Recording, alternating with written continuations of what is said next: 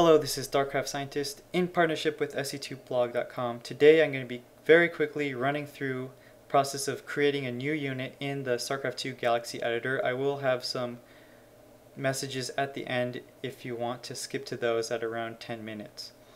Anyways, so here I'm duplicating a unit. You can pick any unit for the base, really, it doesn't matter. Just pick one that's similar to the end unit you want to have. Name it the Plasma Tower, and I'm going to go through to all these leader alias, other alias things, change it to point to my new tower. I'm going to quickly go through and delete these abilities that I don't need. I'm not really going to get into abilities with this tutorial, just going to show you how to basically create a unit, assign it an actor, then give it a weapon, and then assign an actor to that weapon.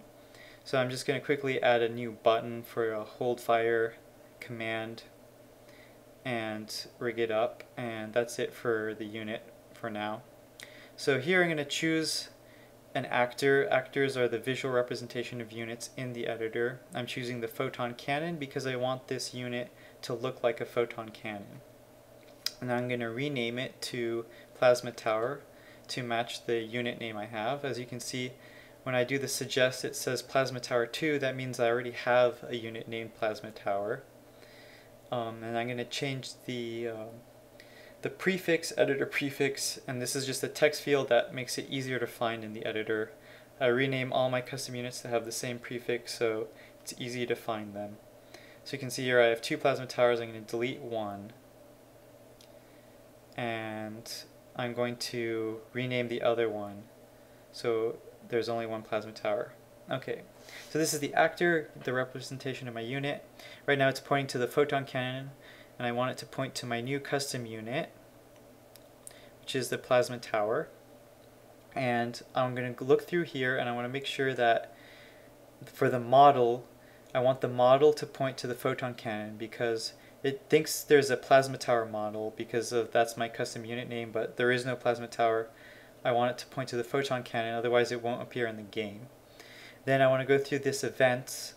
Events are stuff related to animations and attacks. You want to make sure that all the events are pointing to your custom unit, the Plasma Tower, and not to the photon cannon. So models point to the photon cannon. The events should point to Plasma Tower. Okay, and so now I'm going to the weapons, and I'm going to duplicate a weapon. Since I want it to look like Since I want it to behave like a battlecruiser weapon, I'm going to copy the battlecruiser anti-ground weapon, and I'm going to rename it. And that's pretty much it for now. It has some fields that I need to change later, but now I'm going to make some effects. So again, I'm going to go to the battlecruiser effect that I want to copy. I'm going to duplicate the damage effect and the launch missile effect. So all the projectiles in the game have a launch missile effect associated with them. And if I don't want to change how it looks, it's pretty easy. I just copy the damage, copy the missile, and then all I have to do is make the missile point to the damage. And so the weapon will create the missile. The missile will fire, in this case the battlecruiser shot will fire from my unit, the photon cannon, to the enemy. When it hits, it does the damage effect. So the damage is in the damage effect, and the appearance of the attack is in the missile. And the missile is just another word for projectile. So now I'm going to go through, finish renaming all my effects. So I'm going to name this one Plasma Tower Missile because this is the projectile, and the ID has to be unique, so I can't have two things named Plasma Tower in any one section. So I can have a unit named Plasma Tower and an actor and a weapon and an effect all named the same thing, but I can't have two effects or two actors named the same thing. And here I'm just adding some suffixes to tell me what it does.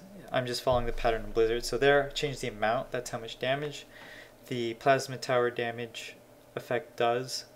Changing the armor reduction, that's a 50% reduction in enemy armor. So if the enemy had 100 armor, I would only count 50 armor against my attack. So 50% reduction Okay, now that attribute bonus is how much bonus damage I do towards different targets. So I made it do +3 damage versus massive, and now here, this is the attribute factor. This is a multiple. How much do you multiply your attack damage by against certain targets? So I made it deal double damage to structures. Okay, so there's nothing really else interesting. I'm going to go to my missile. So that's the damage effect. Doesn't point to anything. But here's my missile effect. Missile effect, I need to make it point to my damage effect, because this art impact effect decides when the damage is done. So I'm going to delete that validator. That validator is something that helps battlecruisers choose valid targets, and since my custom tower is going to have different set of targets, I'm just going to delete the validator. Anyways, so now I go back to my weapon and make it point to the effect of the plasma tower missile. And then I'm going to, for the display damage effect, I'm going to make it do the plasma tower damage. So the display damage effect is just what weapon to use. And you see here I'm just quickly making it target. Right now ground target was required. I changed it so ground target is not required.